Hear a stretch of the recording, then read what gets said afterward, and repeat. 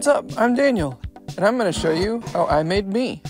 First, I created a 3D model of my head. I use Blender, but it works with any 3D model program. Then I just export that model as an OBJ file.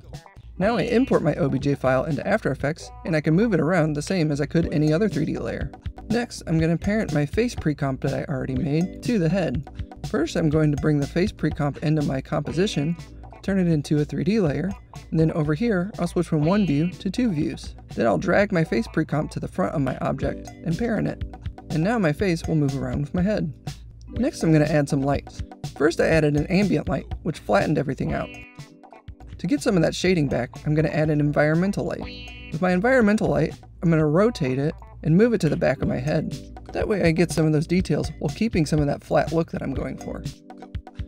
Now for the fun part, I'm going to rig my face with joysticks and sliders. First, I'm going to do my mouth. I create a closed, open, smiling, and frowning position, and then I select all those keyframes and create a joystick. But I want to move this to my parent comp, so I click this button over here. Now that my joystick's in my parent comp, I can move my mouth around while staying in the same composition. Next, I'm going to do my teeth. First, I create separate layers for my top and bottom teeth, and then I matted them to my mouth layer. Now I'm going to create two different keyframes, one with my teeth open and one with my teeth closed. Then I select those two keyframes and create a slider. Now with my slider selected, I'm going to hit Move to Parent Comp. And then in my parent comp, I'm going to click Create UI Sliders. Now I can control my teeth opening and closing from my head composition.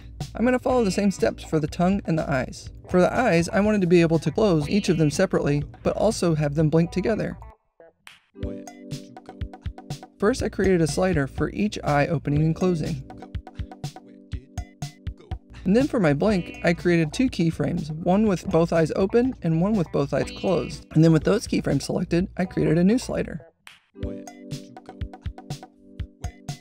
Now all that's left is to animate my head moving. First, I make the front facing, then right, left, up, and down positions for my head. And then with those keyframes selected, I create a new joystick.